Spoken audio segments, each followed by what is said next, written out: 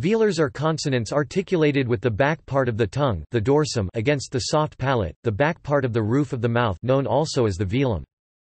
Since the velar region of the roof of the mouth is relatively extensive and the movements of the dorsum are not very precise, velars easily undergo assimilation, shifting their articulation back or to the front, depending on the quality of adjacent vowels. They often become automatically fronted, that is partly or completely palatal before a following front vowel, and retracted, that is partly or completely uvular before back vowels. Palatalized velars like English, k, in keen or cube are sometimes referred to as palatovelars. Many languages also have labialized velars, such as k, in which the articulation is accompanied by rounding of the lips.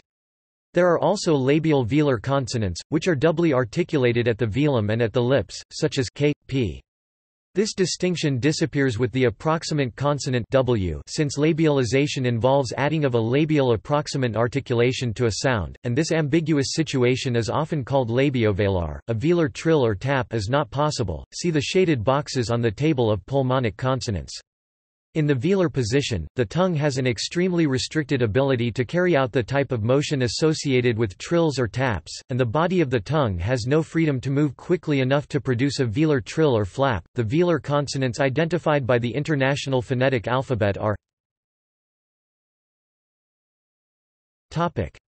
Lack of velars. The velar consonant k is the most common consonant in human languages. The only languages recorded to lack velars and any dorsal consonant at all may be Havante, Tahitian, Wudung, Vanimo, Nori, and Waimeria Troari. Other languages lack simple velars.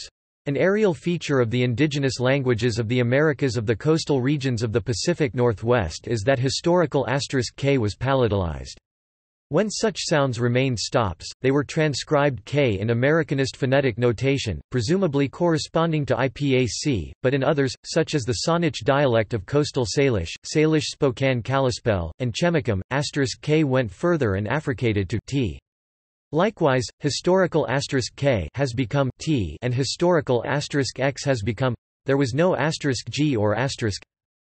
In the Northwest Caucasian languages, historical *k has also become palatalized, becoming k in Ubykh and t in most Circassian varieties. In both regions the languages retain a labialized velar series, e.g., k, k, x, w in the Pacific Northwest, as well as uvular consonants. In the languages of those families that retain plain velars, both the plain and labialized velars are pre-velar, perhaps to make them more distinct from the uvulars which may be post-velar. Prevelar consonants are susceptible to palatalization.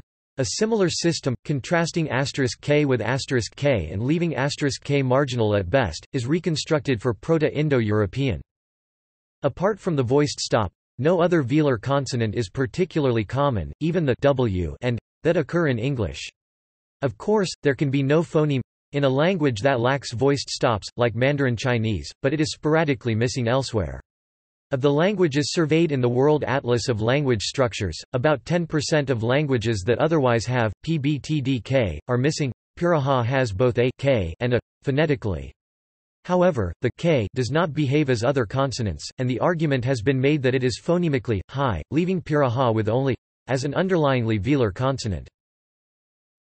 Hawaiian does not distinguish k from t. K tends toward k at the beginning of utterances, t before I, and is variable elsewhere, especially in the dialect of Ni'ihau and Kauai.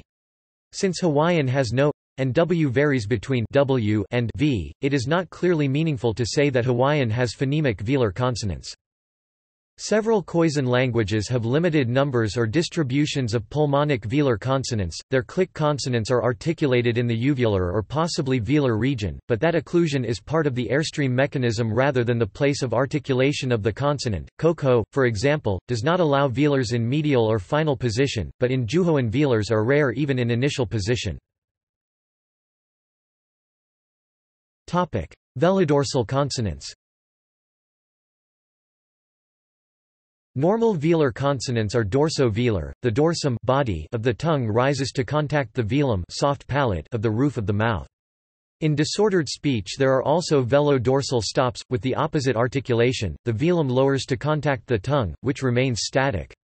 In the extensions to the IPA for disordered speech, these are transcribed by reversing the IPA letter for a velar consonant, e.g. K for a voiceless veladorsal stop. See also: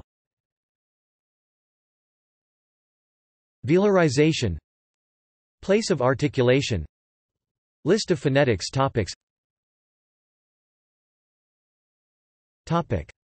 Notes. References. Further reading. Ladefoged, Peter, Madison, Ian 1996. The Sounds of the World's Languages. Oxford, Blackwell. ISBN 0-631-19814-8.